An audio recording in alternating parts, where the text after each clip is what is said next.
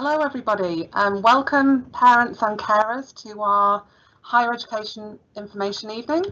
I'm Kate Abel. I'm one of the assistant principals for Student Support and Welfare, and I'm going to just initially give you a slight overview of the next hour, and then I'm going to hand over to our principal Simon Lett, who's going to say a few words, and then we'll start the presentation.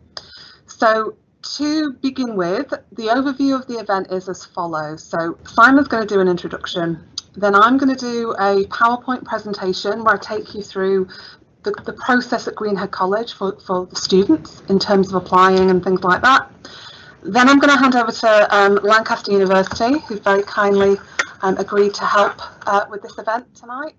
And Lancaster are going to do an overview of things more from the university angle. So they're going to look at student finance, student life, and a few different things there. So we've got two presenters from Lancaster. So all in all, we are hoping it's about an hour.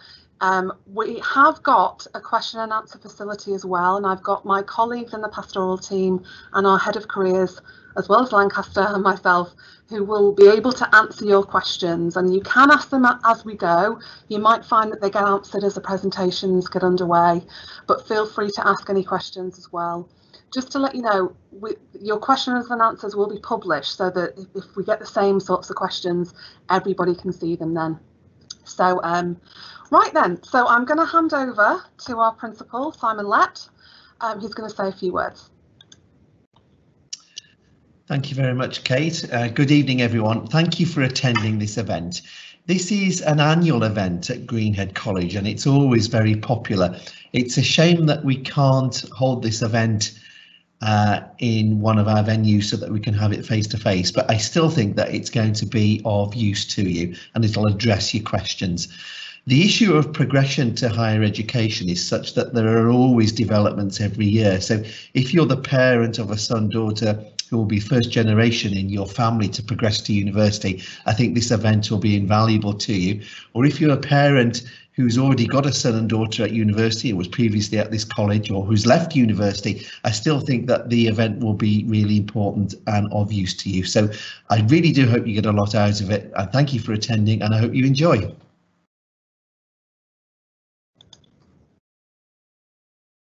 Thank you, Simon.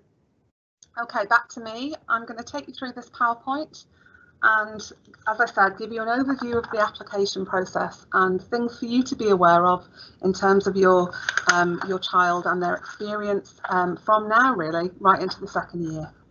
So,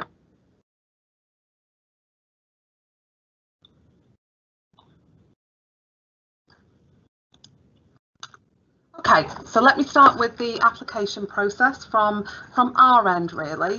So the application form really is the student's passport to a place in higher education.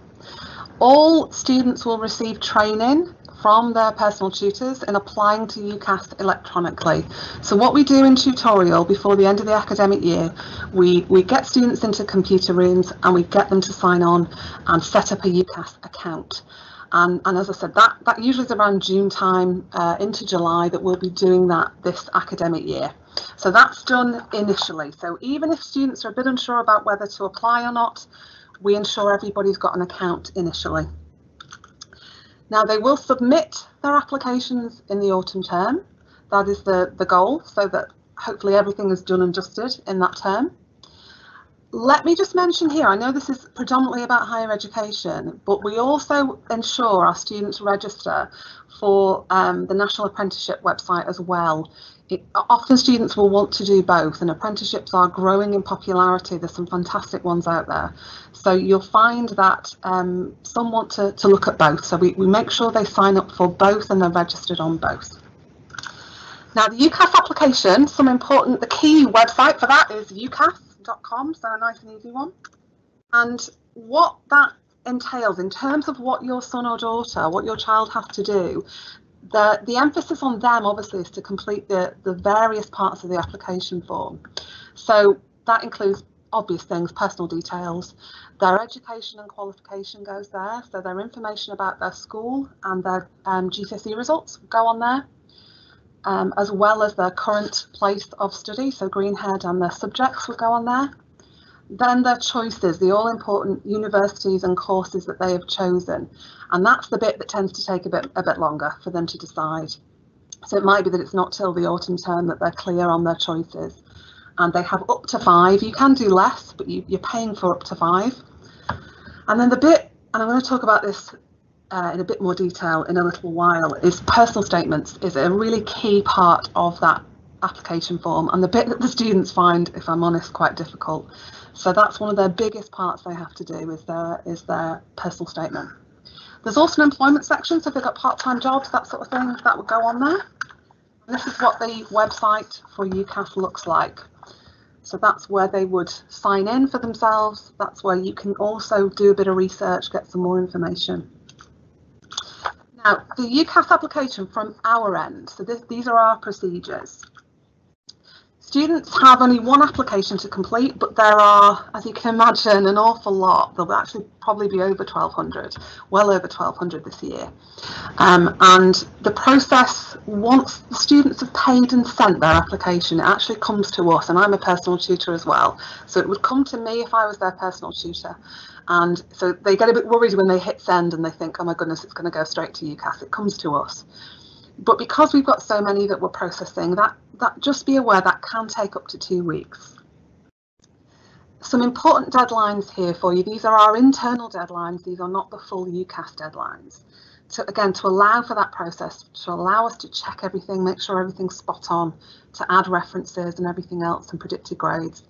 The internal deadline for Oxford and Cambridge, medicine, dentistry, vet science is the 1st of October. And for all other applications, it will be the 13th of December. So they really, the vast majority really do have that first term to work on this. Obviously, the earlier the better for some. If they're really clear on what they want to do, then they can get that sent off quite easily. Now, in terms of the role of the tutor, I'm just going to mention here. So as tutors, I have access. I can see all of my students that are in my tutor group. I can see all their applications in progress on UCAS when I log in, and I log in as an advisor. So I can check their forms regularly, make sure that it looks okay, and that's something we do throughout that term. Once the form is complete, students will submit that to the tutor. And the key role of the tutor here, as well as supporting the application and talking them through their choices, is to write the reference. And the reference involves a reference from each of the subject teachers, so they will have written something, all the subjects, and we as tutors then add our bit. So we talk about them as a person, we talk about all their experiences and skills, and we also add, again, the all-important predicted grades go on there as well, so the tutor puts those on. Now, the personal statement, I have mentioned this. You might find with your child that there is a little bit of moaning about this every now and again. It's hard. It is genuinely hard to write, and it's hard to write about yourself. And I think that is the bit that they find difficult. And it's hard to write about why you love a course without sounding entirely cliched, and we completely understand that. So they will get a guide to help them with this. They will get support from their personal tutors. We see many drafts sometimes, and we make suggestions and corrections and things like that. So the aim of the personal statement within the application process is for them to explain, articulate why they want to do a particular course, what skills and experience they have, and why it's a particular passion of theirs. And that's the bit, as I said, that's hard to get across without sounding entirely cliched. In terms of how much they need to write, and this they always definitely want to know this, how much have I got to write? You're looking, although it gives you specific characters and lines for when you add it to UCAS, I think what's easiest to say is it's about a page of A4 typed, and that's what they need to aim for. We do warn them that plagiarism is used by UCAS, so they need to make sure it is their own personal statement.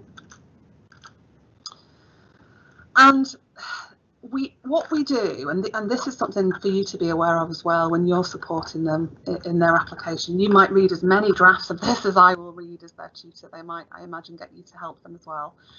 A really good starting point. Look at the course, look at those descriptions on the university websites, on UCAS, you'll be able to identify from the course, whether that's medicine, whether that's law, history, sociology, you'll be clear on what, or you should be hopefully clear on what the qualities and skills are and experience that's required for that particular course for you to write about.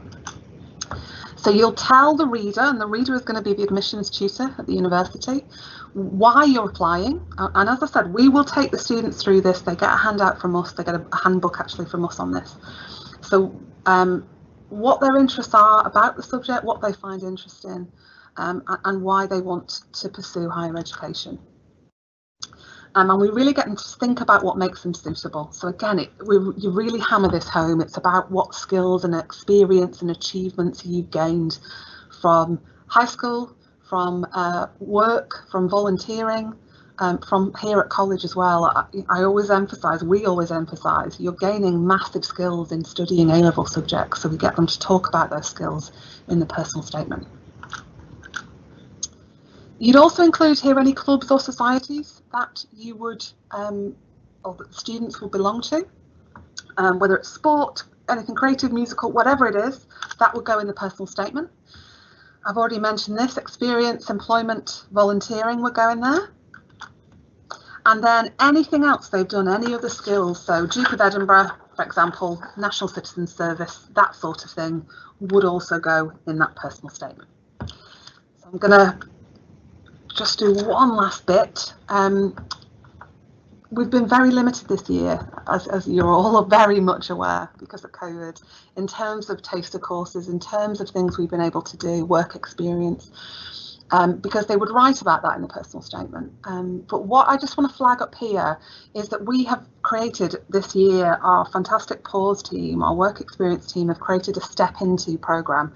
So students will have attended various seminars, lectures, that they've taken part in that relate to their chosen course or chosen career. So they would put that in there. So by all means, ask your child what they've participated in, and hopefully they have. There's been an awful lot, there's been hundreds of these that have taken place over this academic year. So they could write about that as well.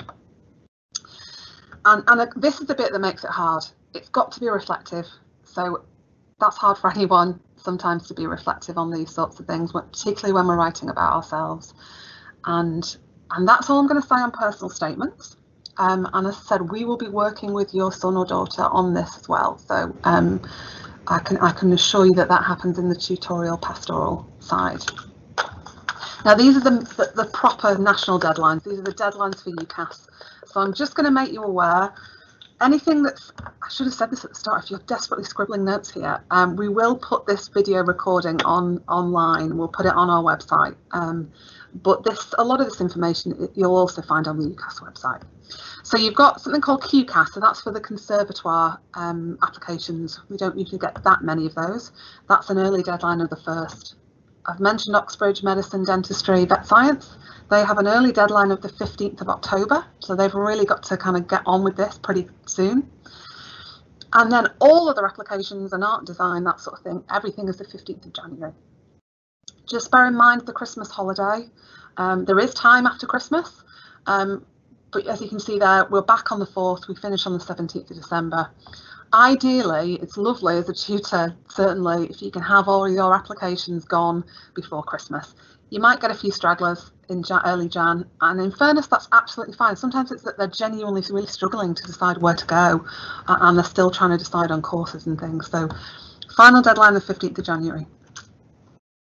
This is something just to make you aware of. You might see the odd bit of information about admissions tests. So only certain courses have these, not that many actually. So for medicine, dentistry, you've got the UCAT, and most universities require that. You've also got BMAT, which is another admissions test for medicine and dentistry, 9 universities, and some of them are listed there on the screen, London, Oxbridge, they require that additional test as well. For law, it's the LNAT admissions test. That's only done by 9 universities, but there is information on that. If you Google LNAT, it tells you literally what the 9 universities are. It's just important that they double check on the course information on the university websites and on UCAS that there isn't a test that they might have to do. Not many do them, to be honest. Now I'm going to mention here applications to medicine and dentistry, and I'm doing that because they're early and they are quite popular with our students, and I just want to draw your attention to a few points here.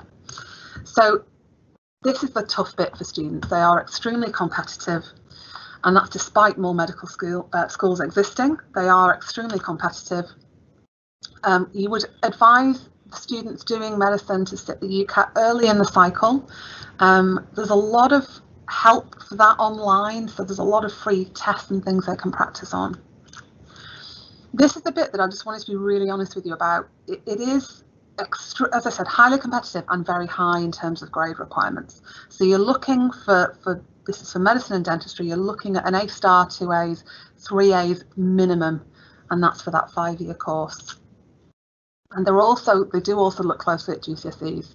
So it's got to be at least, as a bare minimum, 6 to 9s really for GCSEs, and that includes English language. So really top grades at that level.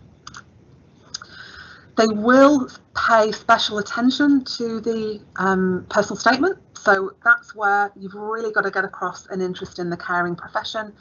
And hopefully you've got plenty to talk about in terms of extracurricular activities and interests and things like that.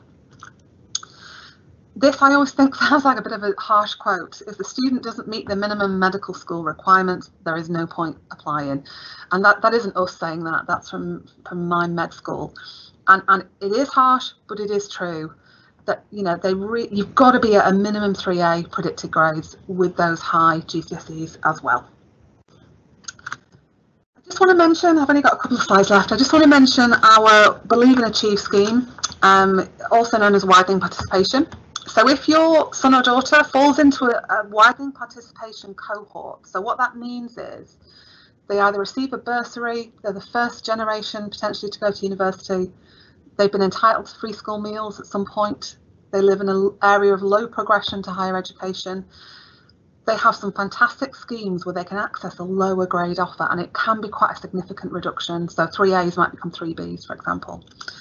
We have 2 members of our pastoral team that actually work specifically on widening participation and Believe and Achieve.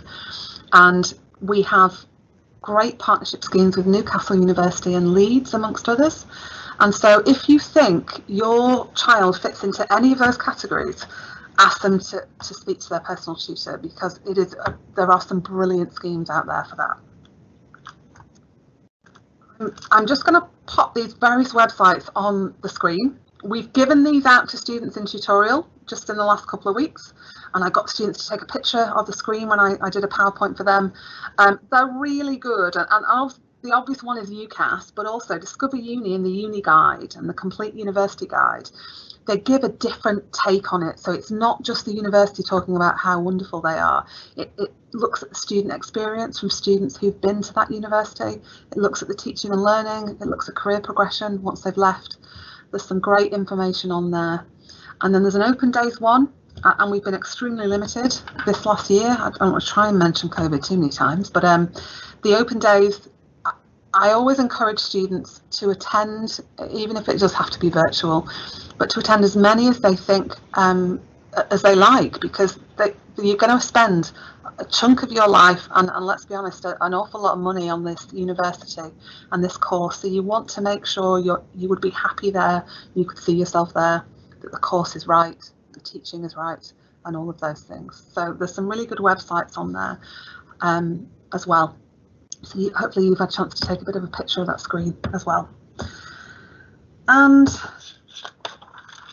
just to round up the support, we have, of course, the personal tutor as the first port of call for the students, but we do a lot of work through the tutorial programme on options at 18. We offer one-to-one support. We have fantastic careers advisors in-house here. They will do, they organise various talks for various courses and things like that. They do one-to-one interviews. The careers library is another thing they can use to do their research, and a careers newsletter as well, which gets sent out. And the final little quote with our lovely students on the screen there. The best university is the one that best suits your individual needs, and I really believe that. You've got to go for the right course, you've got to go for the right university for you, and that's the all important bit. Okay, I'm going to stop talking now and I'm going to hand over to Lancaster University. Hi everyone, my name is Elle Gentek, and along with Kirk Wadsworth, we're just going to be doing a quick section now to give you a bit of an introduction to university, so a little bit more in detail about kind of what things to be researching when it comes to deciding on a university and a course. I'm very fortunate to be here tonight because Greenhead is also the college that I went to, so I'm really glad to be back helping you guys out tonight. And I can definitely say the support from personal tutors and other teachers was definitely something that I benefited from when I was going through this process. So thank you very much, Greenhead, for helping me on my way to Lancaster University. So I'm just going to quickly talk through kind of reasons people choose to go to university and why it's important to know what the student is looking for from university when then doing their research. As I say, I'll then try to point out some things to look into in terms of choosing a course and looking at different universities. However, it won't be the be all and end all. There will be other things that you personally might need to look into. Kate's already done a really great job of explaining the application process, but I'm just going to add a few little points onto that. And then I'm going to hand over to Kirk, who's then going to talk through kind of student finance and point you in the direction of kind of some further support. So reasons for wanting to go to university. There are lots of reasons why people want to go to university, and there's not necessarily a wrong reason. Where it tends to go wrong is then if the university the student attends doesn't actually offer them what they were looking for from this experience. So have a think about what kind of experiences in particular the students want from university, and then make sure that that university is going to offer that them. For some, it's very much about the increased independence that you get from university, in which case, well, what does that look like? Does that involve moving away? Does it involve moving to somewhere you don't know? Or does it just simply involve studying something you haven't been able to before? And the other thing is actually some people go to university with kind of the next step in mind. So what can they do as a career afterwards and helping to set themselves up for their future? And that's definitely something that is kind of supported by the various statistics that are out there. So consistently it's kind of been found that graduates, so those who have a degree, are more likely to be in employment than non-graduates, those who haven't got a degree. Much just an average, so it's not saying, it's not a guarantee unfortunately, but because of the skills and the knowledge that students gain from university, it does often enable them to go for higher level jobs, which then often attract a higher wage. Now, something, if you are kind of very set on your career and you have a plan in mind, then definitely take advantage of the careers service at Greenhead and go and speak to them and make sure that kind of the choices you're making are the right ones. But if you don't know, again, still go and speak to them, but don't worry about knowing exactly what you want to achieve after university. I didn't know what I wanted to go on to, and I've still done very well out of it. And that's because there are a lot of graduate jobs out there where you don't actually have to have studied a particular subject at university. You just need to kind of gain the skills from doing a degree course. Now, in terms of choosing a course and researching universities, well, first things first, the course. There's lots of options out there when it comes to university, and it can be a little bit overwhelming. So what we've done here is we've broken it down into kind of 4 categories. So you have your very traditional courses, subjects that you might have already studied. So might be doing it at Greenhead now as an A level, or maybe something they've kind of explored earlier on. And if you've got an interest in something, that's a really good indication that it might be a good subject for you at university. The other side is obviously making sure that it's one that you do well at, but I would definitely say that enjoyment is the bigger factor because you're going to go spend several more years studying it. So it needs to be something they're going to enjoy. With me in mind as an example, so I did English language at Greenhead. I absolutely loved it. And then that's kind of how I decided, well, maybe I might want to explore this further at university. I then came across, when I started looking at universities, another subject called linguistics, which is related. And that's a course that you can't do until you get to university. So there might be options out there that you've not yet had a chance to explore. And through the process of looking at university, you maybe hit upon something else that you didn't know existed. Some people choose to go quite broad with what they do at university, so they might do combined, so where they do more than one subject and do what is called a joint honours. This is a great way if maybe there's a couple of things that you're interested in and you're not set on just the one subject area. On the other hand, some students are very set. They have a very particular interest that they want to explore, and university might allow them that option. The example here is ethical hacking, which is a branch of computer science. So you might want to drill down to exactly just that. One of those kind of big experiences that's offered by university is the chance to do a study abroad year or a year in industry, so a placement as part of the degree. If someone is really interested and that's an experience they want, a lot of universities tend to offer it as a specific variant. So it is that course and it guarantees that you will go on to do a study abroad year or a year in industry. And it's definitely worth applying for that as opposed to kind of waiting until you opt on once you arrive at the university, because your place isn't guaranteed in the same way. So with that in mind, kind of a good starting place for looking at different universities is the league tables. And this is a very common one for people to start with. So looking at something like the Good University Guide, produced by the Times and Sunday Times, also the Guardian and the Complete University Guide. They're the three major UK league tables. And these are independent sources of information that basically rank both universities as a whole and individual departments. So it's a good way to kind of start looking at places. But do keep in mind that they do use different criteria. So just because they're ranked in one position in one league table does not mean that'll be the same for the others. So an example being that the Times and Sunday Times league table have the following kind of criteria as part of it. So they do take into account the research that's going on at that university. They look at what's called entry standards, so the entry requirements. So how high are the grades that students need to obtain in order to get into that university. Student to staff ratio, as well as kind of spend on facilities and that graduate prospects as well. And the league tables are a good place to start, but they don't tell you about everything about the university. And some really key things that I'd encourage you to go and look at further is the course flexibility. So what choice of modules does that particular university offer you within that course? Because they will differ from university to university. Also the location of the university. So you know, whereabouts it is, what it feels like, what kind of vibe you get from it. This was definitely a big thing for me. And as we kind of open up with COVID, hopefully you'll get a chance to go and visit universities and get a really good feel for it. But even if you can't, still some of the virtual events will do a lot in kind of showing you what the campus or the local city is like. And speaking to current students will also give you a good indication of that as well. Another metric that is out there is the Teaching Excellence Framework, or the TEF, and this is a particularly one that pays attention to the graduate employability statistics, so the percentage of students that go on to either further study or professional level employment during that time.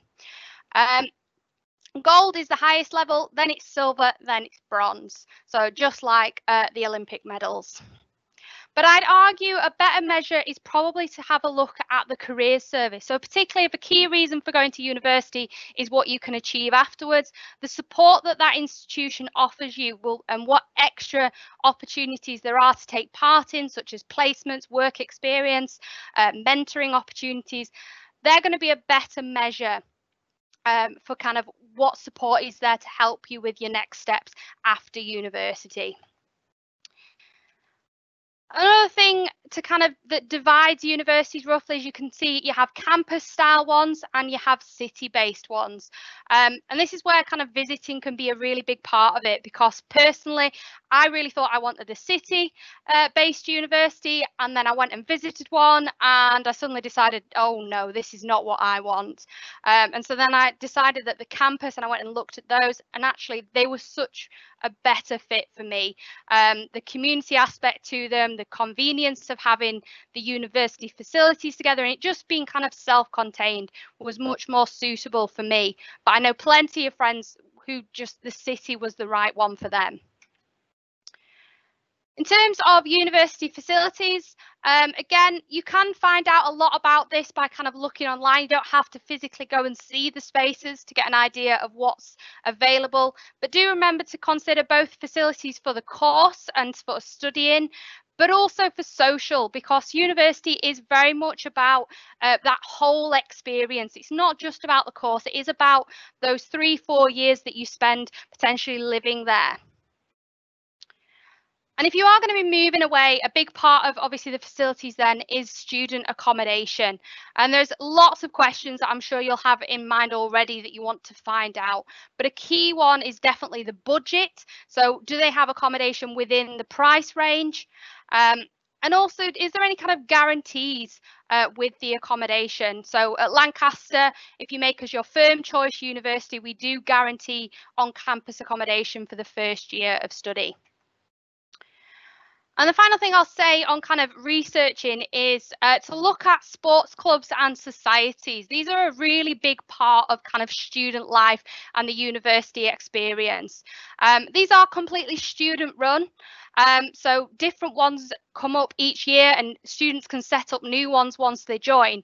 But if the student has a particular hobby or interest or sport that maybe they're already doing and they want to continue on, make sure then that the university offers you that.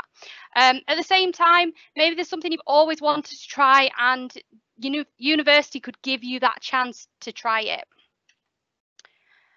And the final thing I'll just say on kind of researching is, do look at different sources. Don't just go off one league table or one particular student's experience, because just because that student didn't enjoy that module or that course does not mean that then the students who are applying now wouldn't also enjoy it or find it suited them. So do look at various different sources of information, and particularly at the moment with things being virtual, universities are putting lots of content out on their websites, running webinars that students can attend that tell them a lot about what that university is like.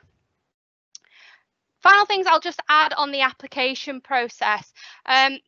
Just reinforcing the points I've made, do plenty of research into the different universities and courses, because they will vary. They are likely to have different entry requirements. They also might have different modules, so the individual topics that you have to study might differ a lot. Particularly for some courses, they will be very different from university to university.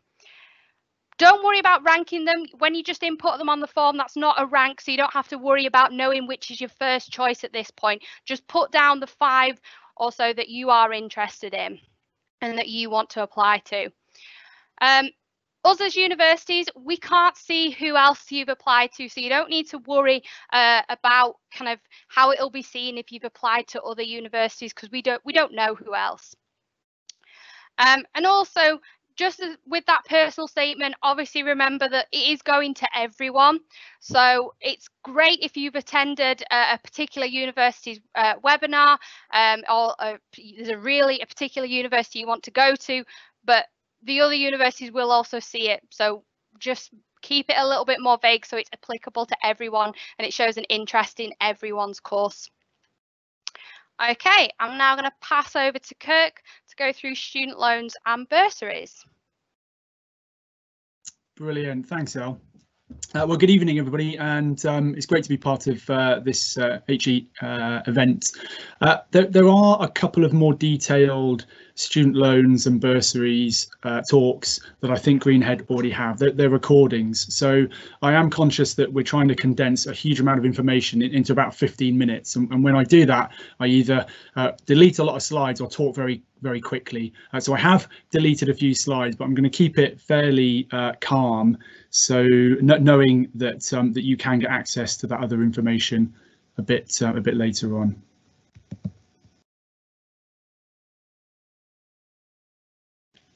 Okay, so let's talk about the loans. Oh, it skipped. Just bear with me a second. We're going to look at the tuition fee loan. So loans come in two different parts: the tuition fee and the maintenance loan. The tuition fee loan is pretty much the same at all universities. They can't universities can't charge more than $9,250, and lo and behold, the vast majority do. So if you are applying to any university, there is every likelihood that they will charge you £9,250 per year.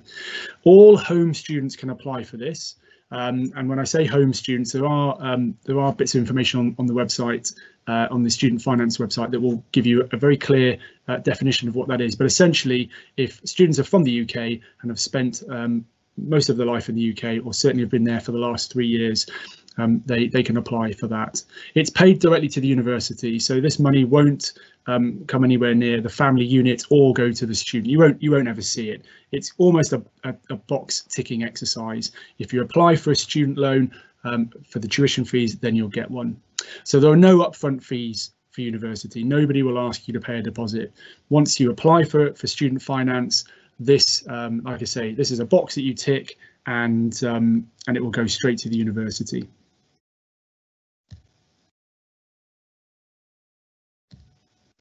The next loan is a little bit more complex, and this is the one that causes the most anxieties. The maintenance loan. It's designed to pay for everything over and above the tuition fees. That's accommodation, it's food, it's transport, clothes, any resources that you may need. It covers pretty much everything. And one of the biggest challenges that families face is the fact that you can't borrow enough. So there is a gap. And I haven't got too much time to go into that, but the sort of conversations that need to be had in the family unit is, how will the finances look? What sort of budget will you have to actually pay for that university experience? There are two different pots that you can apply for. I'm going to show you that in a table in just a second. The base amount everybody can get. And then the second amount is means tested, and it depends on how much income comes into the family unit. Whatever maintenance loan you end up being allocated, if you like, that will go into the student bank account, and it does that in 3 instalments, once at the beginning of each term. So university terms are split into 3, and you will get 1/3 there or thereabouts at the beginning of each of the university terms.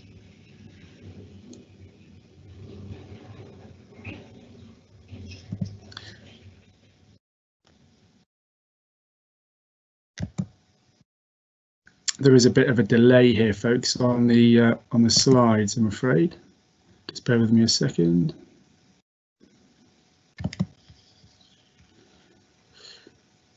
Yeah, I'm going to stop controlling these, and hopefully that will make it a little bit slicker. So if you can just take over when you know when I need to move on. Okay, so the amount that you can borrow with regards to the maintenance loan depends on a few factors, and one of those is where your child will end up going to university. So you can see that there are 3 lines here. The first line covers the amounts that you can borrow if your child stays at home. The second line looks at the amount that you can borrow if your child goes off to study in London. But the reason why the away from home line is highlighted in yellow is because that's the one that applies to the most number of students. So I'm going to give you an example, but the same process applies to the other 2. So we talked about a non-assessed pot, and that non-assessed amount, if you go away from home, is 4,422. Anybody that applies for a maintenance loan can get up to that amount without any questions asked whatsoever. The next pot, the 5,066, that depends on how much the family unit earns.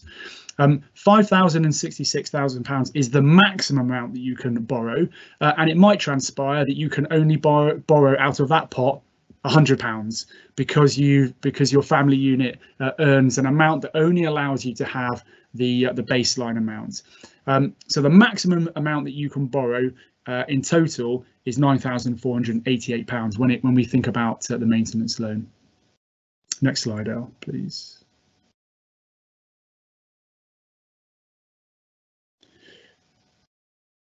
Okay. And this table here gives you an idea of how much of the maintenance loan in total you are able to borrow linked with household income. So I said that there's an amount that you can borrow. The maximum amount is 9,488, and you are able to borrow that if your household income brings in £25,000 or less.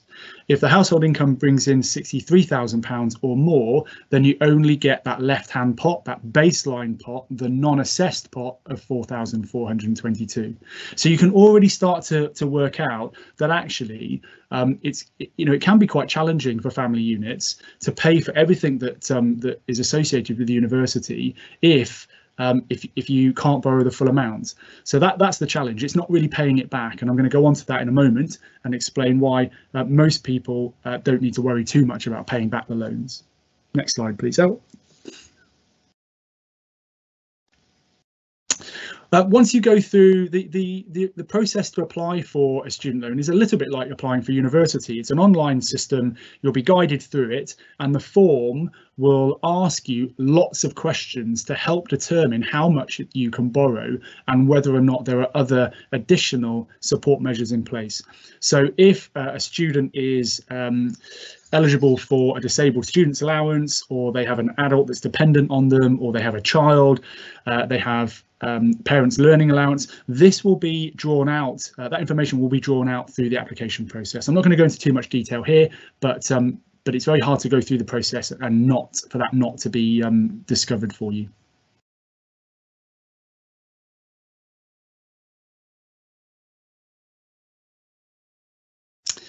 Okay, I'm going to talk very briefly, if I can, about the loan interest and inflation. But before I do that, I just want to point out that 83% of students will not end up paying the total amount of the loan borrowed, let alone the amount of the interest. I'm going to be very careful with my words here. Once a student graduates and they reach the April after graduation, the interest changes, and once they reach earnings of £27,295, they will start repaying the loan. Once they start repaying the loan, they will be repaying the amount of the loan and some of the interest. But once you get to the end of the line, and that's 30 years of payments, once you add up the total amount paid back, only 17% of students on average end up paying the whole amount. So I will try and explain the interest and loan inflation to you very quickly, because most people are quite anxious about it. But the underlying message here is it's almost irrelevant for most people because you won't end up paying this amount back. But in a nutshell, when you take out the loans, they are accruing both interest and inflation, and when you add those two things together, it totals at the moment 5.6%. So that's 3% interest and 2.6% inflation, or you may hear it being called RPI. Once we reach the April after graduation, interest is taken away. So you no longer pay interest on those loans. You only pay the rate of inflation, and that will continue forever as long as the student doesn't earn more than £27,295. That first amount highlighted on the bottom. Once a student earns more than that, two things happen. The first thing is they start paying back the loan. I'm going to explain how they do that in a moment. But the other thing is that the interest starts to creep back in. And it's done what I think is a fairly reasonable and fair way. The more you earn, the more interest is added back to the loan until it reaches the same amount that it was when the student was studying, and that is up to 3%. And if you add that to inflation, that gets back up to 5.6%. Anything earned over £47,835, that interest and inflation will continue. But again, please don't worry too much about this, because the vast majority of students will only pay back, in fact they won't even pay back the full amount that they borrow, let alone the interest. Next slide please, Elle. What I'm going to go on to now is explain how the loans are repaid. Okay, so we've already told you when they start being paid back. It's as soon as you earn over £27,000, £295 from the April after you graduate. And graduates will only ever pay 9% of anything that they earn over that threshold. So the amount that you borrow is irrelevant. It's because this loan, this student loan, doesn't act in the way that any other loan acts. In every other loan, you have to pay back the amount you borrowed plus any interest or inflation that is accrued on it until it's all paid back. But because the student loan is wiped after 30 years, it's completely written off, regardless of how much you have or haven't paid. And because you only ever pay 9% of anything that you earn over £27,295, that it's not like a conventional loan at all, and shouldn't really be seen as that. It should be seen as a kind of a graduate contribution or a graduate tax. And we're all familiar with how income tax works. Well, if you can just imagine that that graduates have an additional 9% added, but only on the amount that is above the threshold. Next slide, please, Elle. So what does that look like? And this table shows you hopefully quite clearly here. So if you earn on the left-hand side £27,295, you haven't gone over the threshold, so you won't be paying anything back. And the examples here on the left, I think, make it quite clear. If you earn £30,000, that's £2,705 over the threshold. You will pay 9% a year on that, and that works out at roughly £20 a month. Let's pick another one, £45,000, that's £17,705 above threshold. It's that amount that is subject to the 9% tax, if you like. That works out at £132. Now, next slide, please, Elle. In the recordings, I haven't got time to go into too much detail here, but in the recordings that that I've shared with Greenhead, I do show some examples. So I give some hypothetical career profiles, and it shows very, very clearly that students have to earn a significant amount in their salaries over the 30-year period to come anywhere near paying back the loans.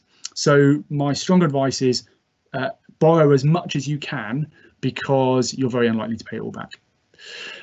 Quickly, last thing on scholarships and bursaries. So it's worth, in the process of selecting a university, working out whether or not they will support students and family units with the financial aspects.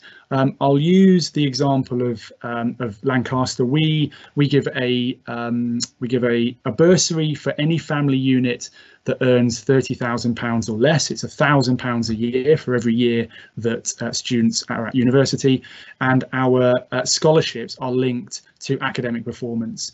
And if you achieve 2 A stars and an A, then you will receive £2,000 for the first year and £1,000 for every other year that you study. If you get 3 A's, and it's £1,000 a year for every year that you study. Other universities will vary. Some may link it to sports, some may link scholarships to the arts, to music. There'll be a whole range of different things, languages. So it's worth shopping around. At Lancaster, and I have no doubt that it's the same at other universities, you don't need to apply for this. We already know what, if it's linked to academic performance, we already know what grades students achieve when they come here. It's all automatically calculated, and students will receive that money, and they don't need to pay it back. It's free money. So it's definitely worth adding that to the list of things that you need to research when going off to university. How to apply, really, really straightforward. You go to Student Finance England. Your son or daughter will need to start the process and inform them that they want to apply for finance. Once they've done their little bit, 24 hours, around about 24 hours later, you will get an email, because they'll need to tag you into it, and then the real fun starts. And you have to fill out a lot of online paperwork, if you know what I mean. And they will ask you to declare a lot of your finances. And what they're trying to do is to establish how much money you can borrow. And again, that's linked to the maintenance loan. It can take up to 6 weeks. You don't need to know what university you're going off to. So we often get questions that are linked to, well, what if I don't know whether my child is staying at home, or they're going to London, or what course they're going to, or what university? It doesn't really matter, because you can change all of that at a later date. The time-consuming bit is Student Finance England looking through your finances and working out how much you can borrow. Once it knows what column you're in, whether or not your child is staying at home, going to London, or moving away from the home, but outside of London, they will simply press a few buttons and it will spit out the amount that you can borrow. So the takeaway message here is, it doesn't matter whether or not you absolutely know where your child is going. Start the process early.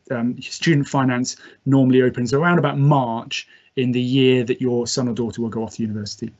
And lastly, last slide or two, I think, further support. There are lots and lots of great support mechanisms out there. We always reference the money saving expert, Martin Lewis. He's got a whole range of, he's got a brilliant website that's really user friendly, especially for parents. He's got videos called Decoding Student Finance. He articulates the student finance journey far better than I could. And he's a really, really good starting point, I think, for parents and carers. And I won't go through all those websites, but there's a really, because you can get access to this later on. You can chat to students and parents if you want to get a handle on maybe budgeting, or more, I guess, anecdotal information about a particular university. So feel free to reach out to those. And I'm not sure if Elle's already done it, but what we will do, if she hasn't, is we'll put our email address, parents@lancaster.ac.uk, and this is a great way that if you're processing all of this for the first time and you have questions once we've said farewell this evening, then you can get hold of us. It doesn't matter whether or not you're interested in going to Lancaster or not. We're very happy to help you. So please fire away any questions that you have to us post event. I think we're there. There we go. Like magic, there's the email address. So please do get hold of us, and we'll do our very best to get back to you as quickly as we can. I think that is it. A broad brush opener of student finance. Kate, back to you. Thank you so much, Kirk and Elle, for that. Just really to wrap up, I've put myself back on the screen. Hello everybody again. I hope that's been useful. We've had plenty of questions which we've answered as best we can, and I know there's a lot of information there. It's a bit of an information overload, but a lot of this, the recording we'll put on our website, but there is a lot of stuff and links that you can access on our college website as well. And I suppose as the next academic year starts, before we finish this year, we will be drip feeding various things, and as I said, handbook support, lots of different things to your child. So there'll be more help, more support to come. This evening is really just about giving you the initial information, and I know there's a lot, as I said, to take in, how we do things here, what the processes are. To get an input from a fantastic university like Lancaster as well has been brilliant this evening, and I'd just like to thank them especially for taking time out to help us with this event tonight. So I do hope we've covered everything. If you do have any follow-up questions, feel free. You could always email your child's tutor or myself. As I said, there will be information on our website, and we'll certainly put the recording of this. Once I figure out how to do that, we'll put the recording of this onto our website. So it's certainly the first live event we've done in this format from the pastoral team. So I hope it's gone okay. We would normally be here in person, and I won't say the I've just said it, the COVID word again, but that has obviously limited things. But at least you're in the comfort of your own home, and you've got some key bits of information. So thank you so much for attending, and we hope to see you in person at some point in the not too distant future.